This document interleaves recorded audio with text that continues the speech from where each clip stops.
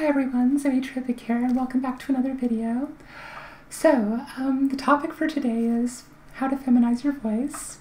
Yeah, this is a video that has been requested a few times over the past year, mostly in response to the Newcastle video, which is being trans, the bathroom dance, so you should definitely check that out because it's a hoot. But people were kind enough to give me feedback and say, you know, your voice isn't bad, and out of curiosity, like, how did you do that? Maybe you should make a video to show other trans women or non-binary people who just want to move their voice in a more androgynous direction, how you achieved it. And so yeah, because I'm not courageous, I held off like almost a year on making this video because I'm painfully aware that at some point in the course of this video, I am going to need to demonstrate my default biological voice. Yeah, so we'll just burn that bridge when we come to it.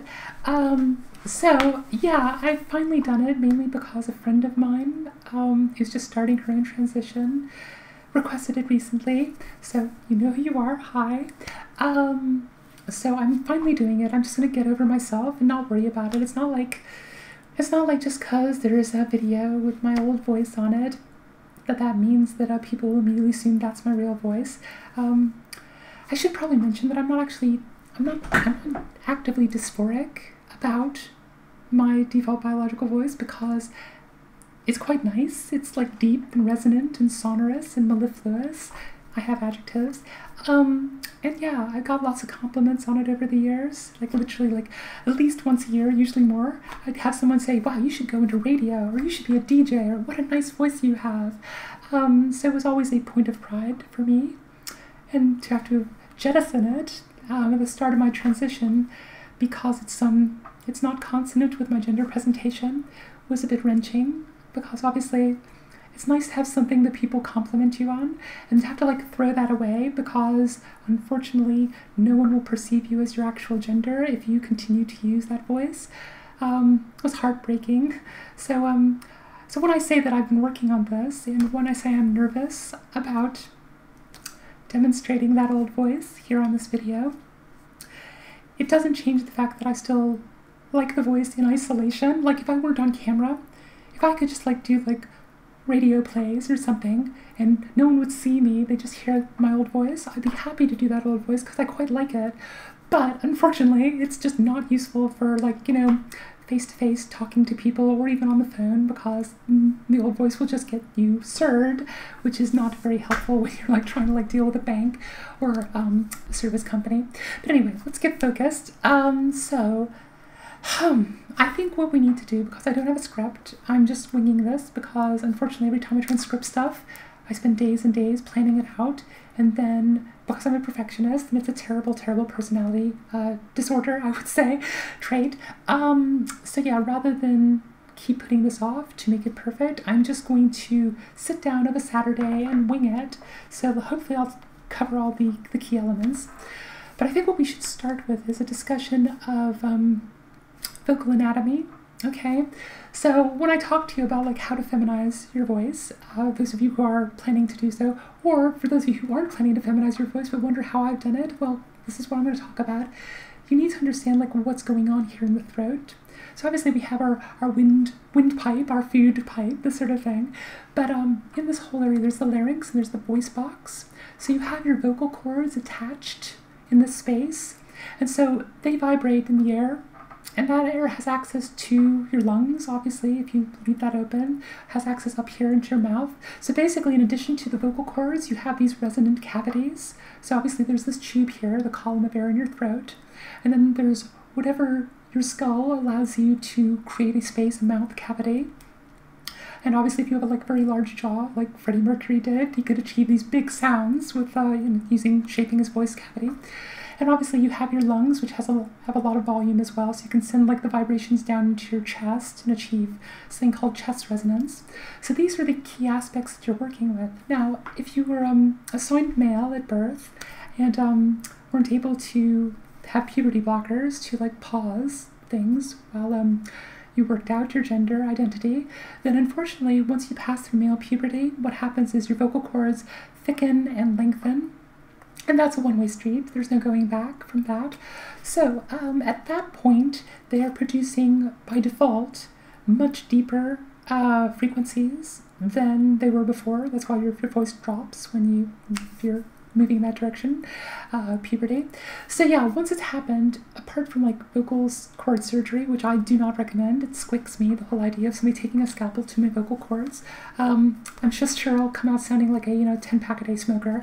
So yeah, I don't want a raspy voice. I'd rather just keep working at it and experimenting, which is what I've done. So just be aware that it's all up to you to learn how to control this vocal anatomy. And again, it's not something that we are born knowing how to do. We learn to speak by mimicking the sounds of people around us. And so we pick up the accents of our community, our neighborhood, our country, this sort of thing. There's no conscious effort to like say, oh, I'm now moving my larynx, I'm pulling this back, I'm controlling what length of my vocal cords I'm vibrating. Oh, I'm going to stop air from going down into my chest. Oh, I'm going to direct air upwards. This is not something the average person thinks about when they open their mouth to say something. But I have to, and other trans people do to a certain extent.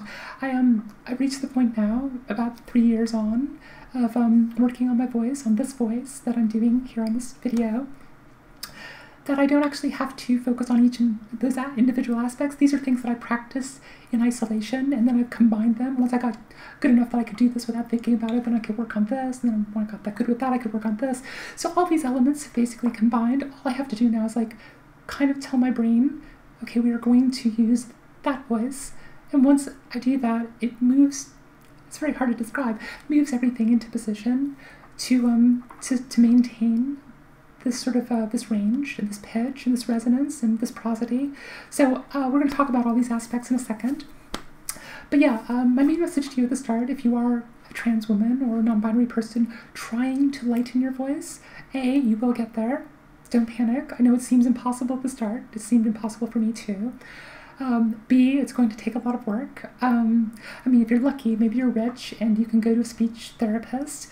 I don't have 100 quid an hour to pay someone to tell me how bad my voice is. So unfortunately, I'm still waiting for the NHS to give me my first appointment at the gender identity clinic. And then at some point, maybe in 2 years, I think they give you 6 sessions with a voice therapist as part of trans feminine healthcare on the NHS. So at some point I'll have somebody tell me like how bad my voice is and how I've entrenched all these terrible, terrible habits, and I'm going to have to unlearn everything. So yeah, looking forward to that. But in the meantime, at least this gives me something that's workable. It gives me something that when I have to speak to someone on the phone, I don't immediately have, oh, how can I help you, sir? So that's helpful, just getting away from that. So this may not be a perfect voice and definitely doesn't sound like it to me. I mean, I have ears. I can hear other women speaking. I think, wow, they've got such a good full range, and my voice seems so constrained by comparison. But it's the best I've been able to manage, and hopefully maybe you'll have better luck than I did. So let's talk about it. Yeah, you'll get there. It'll take a lot of practice and experimentation. Maybe you can get some professional help to guide you so you avoid some of the pitfalls, but I'll give you some techniques in this video that you can use. So now, being aware of our vocal anatomy, if you're trying to lighten your voice, the first thing you're probably going to think about is pitch, and I have an app on my phone called Voice Pitch Analyzer.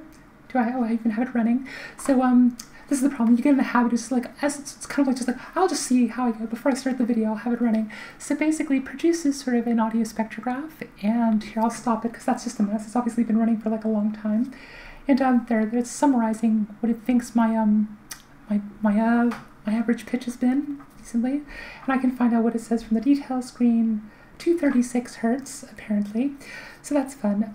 That's a bit higher than normal. So typically, what you're trying to achieve as a target for for passable female voice. Now, you have to understand there are women in the world who have very deep, naturally deep voices, so it's not just pitch that determines whether or not your voice is perceived as feminine, and we'll discuss the other aspects in a minute.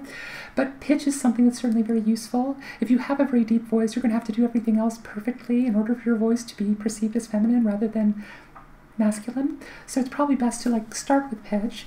It's also pretty easy to change because one technique that we tend to use as trans women is to start just by experimenting with like falsetto. Now, falsetto is not something you want to rely upon, so it's just something to show you that you can actually get up into that pitch range, because if you're starting with a very deep voice, my voice is the deepest. Sorry, my default biological voice is the deepest of any person I've ever personally met. My average, if I use that voice app, you notice I was saying that I was just doing 236 hertz, and I'm saying that a good target for a female voice is 220, which we'll come to in a moment. My default biological voice is 80 hertz. So yeah, the lower the number, the deeper your voice.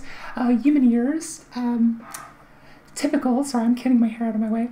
A typical adult human hearing range is probably more constrained the older you get, but let's assume from 20 hertz is the lowest sound you can possibly make out. That's a very deep sound, like a pipe organ. You know, one of the low keys in the pipe organ, they press it and you can't actually hear anything, but you kind of feel the room vibrating.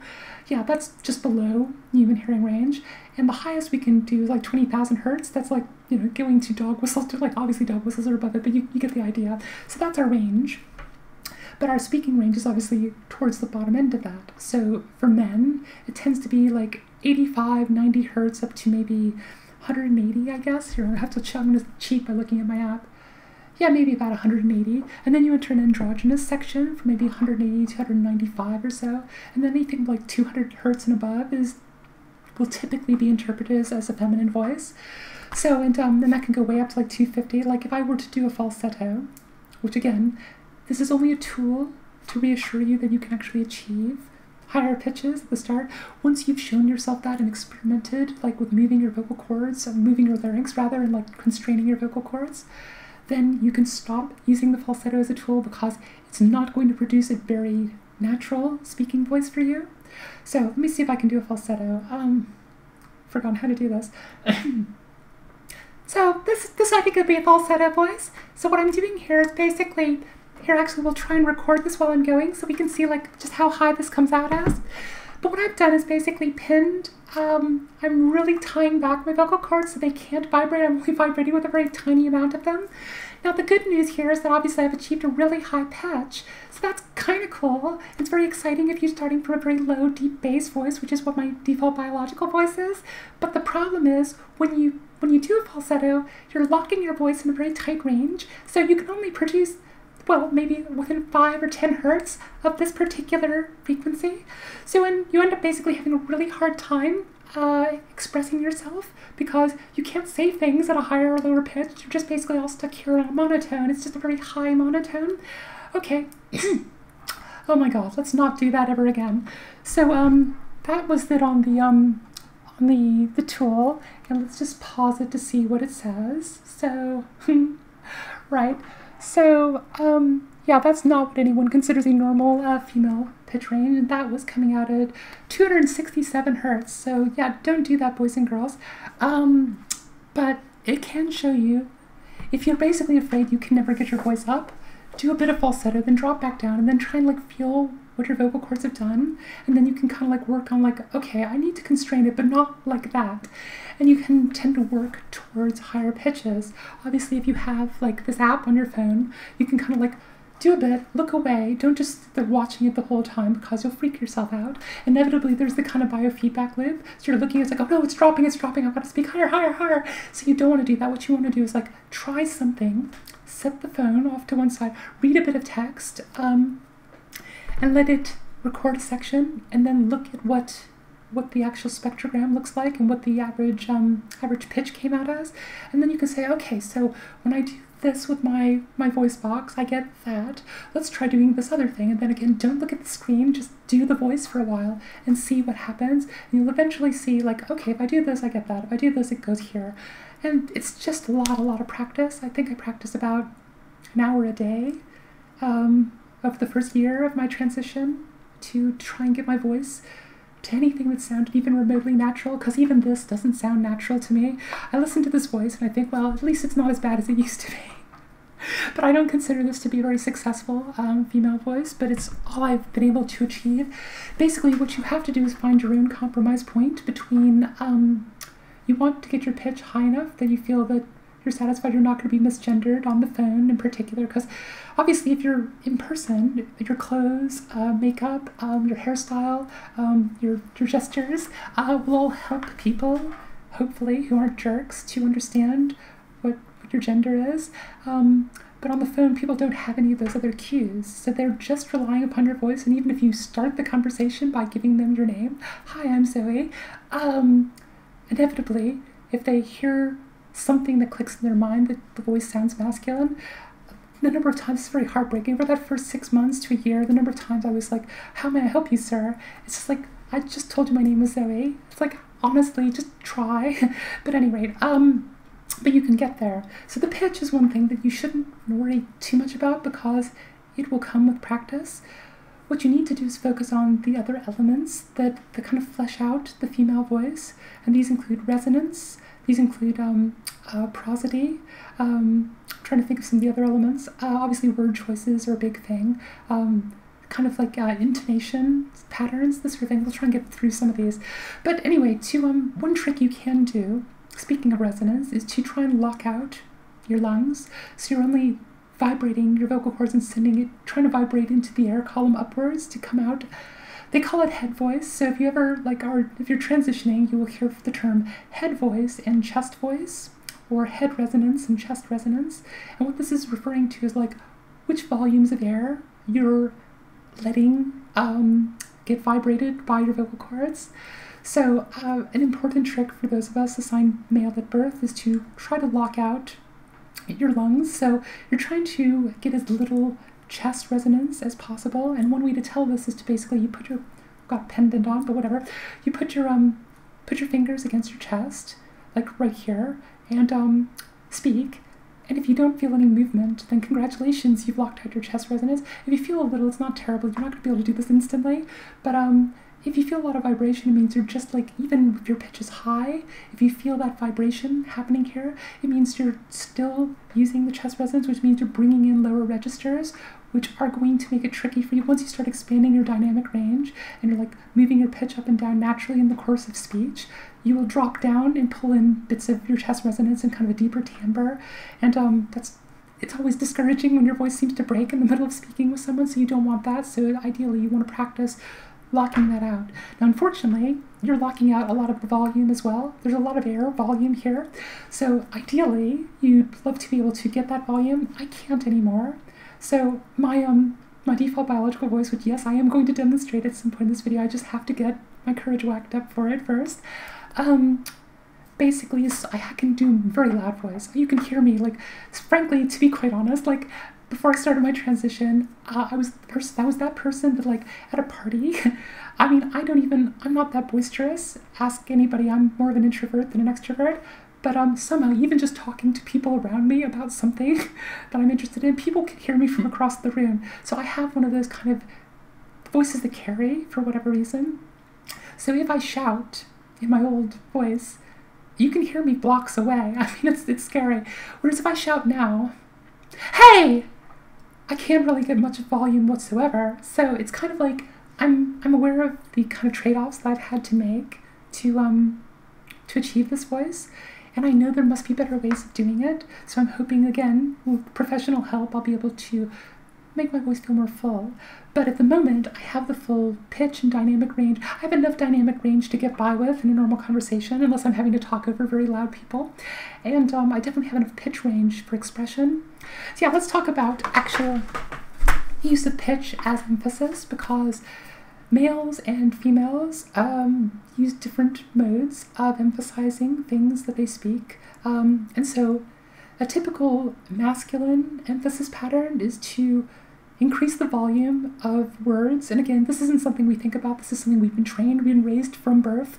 Like, oh, I'm speaking like, like daddy, or I'm speaking like mommy, and this sort of thing. And so you tend to emulate people that you see and you adopt their speech patterns. But a typical masculine speech pattern is like, if you want to emphasize a word, you make it louder.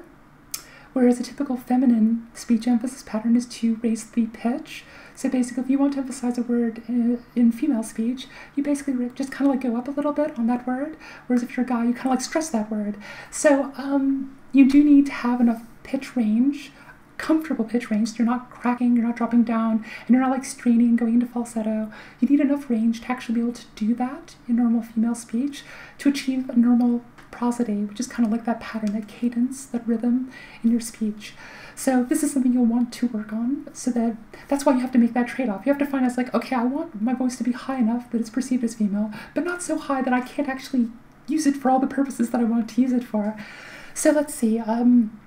Okay, yeah, let's talk about tricks for achieving that kind of pitch change and pitch range. So I've talked about like you putting your fingers on the top of your chest, or sort of the notch of your throat, and like feeling to see if is there any vibration going on there in my fingertips, and if not, then good job. And again, you're not going to do it perfectly from the start, but another trick, I'm very hesitant to point this out because it's a point of actual genuine bodily dysphoria for me. The Adam's apple. You can probably notice in these videos you don't actually see my Adam's apple much. You're probably more likely to see it in the Beat Saber videos. I think one of the cameras is at this one from the side, so you'll see it then. But the reason you don't see it much while I'm talking to the camera is because I'm using an anatomical hack to achieve a more feminine voice.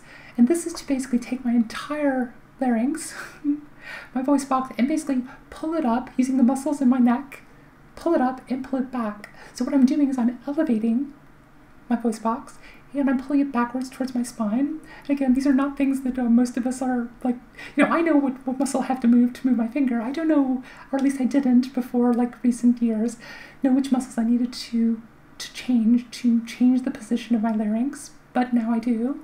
So what you do is you try and pull it up and back. And the reason you're doing this is to constrain the length of your vocal cords so it can actually vibrate fully, because you're then foreshortening them, and therefore they're going to produce a higher pitch than if you had them do their full length.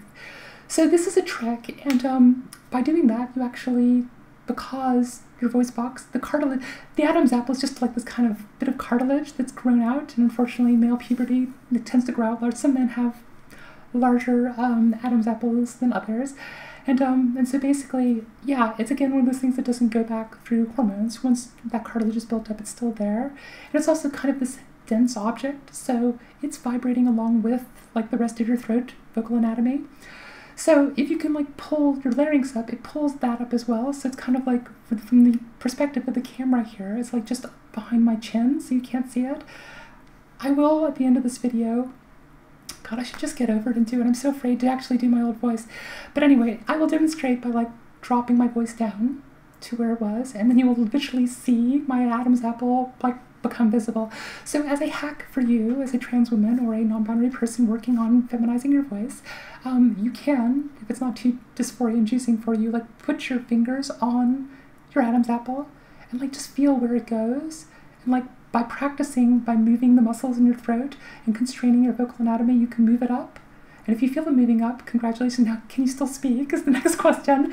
But basically, yeah, that's what you're trying to do because it's attached to the rest of your vocal anatomy. So basically, if you feel it moving up, it means you're raising your larynx. And if you feel it moving back, so it's kind of tucking here under the crease of your chin, then congratulations, you're pulling your voice box back, basically. And that will help. It will definitely help you not have to concentrate on why am I getting so much deeper timbre, deeper pitch ranges into my voice, because you just won't be able to generate them. It should just naturally raise your default pitch range. You just move everything up. So anyway, that's a suggestion. Again, these are all things that I can't teach because I don't know how I learned them. I just practiced for years. But anyway, let's see, what else can we talk about? God, this video's probably gone on forever. I'm desperately trying to find ways of not doing the thing I promised to do.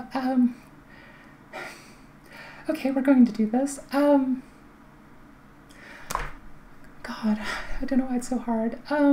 Right, okay, so let's talk about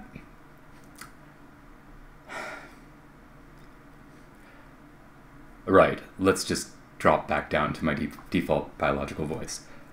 So this actually, this is what I normally would sound like if I didn't adjust my vocal anatomy. This is not a put-on voice. This is actually my my normal, quote-unquote, normal voice. So let us go ahead and just for laughs, because it's so much fun, see what the voice pitch analyzer thinks about this voice. You can see quite clearly that it's doing a great job at detecting, oh my god, look, we have a peak, it's a miracle. So yeah, this is what happens, and as you can probably see, I'm just going to leave this running so we can find out what this averages out to today. This is obviously my Adam's apple, and that's because I'm not bothering to raise and retreat my larynx at all. My whole voice box is in its normal, very relaxed position. I mean, this is very relaxed. And speaking, I'm not going to shout on the tone because not only will I clip the audio levels on the video, but it won't be pleasant. But yes, obviously you can already tell probably just by listening to my voice that I can achieve a much greater dynamic range than when I'm constraining it in the way that I described earlier. This also is a demonstrating chest resonance. Like if I were to put my, oh my god, yes. If I put my fingers like on my chest, I can, my whole hand's vibrating right now, so that's fun. So yeah, if you sense those vibrations, you just have to keep working at it until you don't feel it there. And then ideally, you can move your fingers up and up, because if you can get to the base of your throat, like the notch at the base of your throat, and still not feel much or any vibration, then well done you, because that means you actually got full control over the position of your voice box. So I think this is probably demonstrated enough what we're dealing with. This is the opposite of head voice, because I'm generating most of the volume and most of the sound here. I can feel in my throat and go, like it's vibrating all through my chest at the moment. So you want to cut that out and try and use this volume, like the actual volume of air in your mouth and just your neck, generally speaking, your throat, I should say, to produce the sound, to just kind of send it upwards. Imagine sending it upwards, up and out of your voice, of your head, thus head voice. Right, I'm going to stop this now because it's absolutely freaking me out, and I'm sure it's doing the same for you. So let's drop back into what I was doing before. Oh my god, that's so weird. So let's see. So that's where it thinks my voice was. It's actually higher than normal. Let's see what it thought the average was. Ooh, 105 hertz. That's really high for me.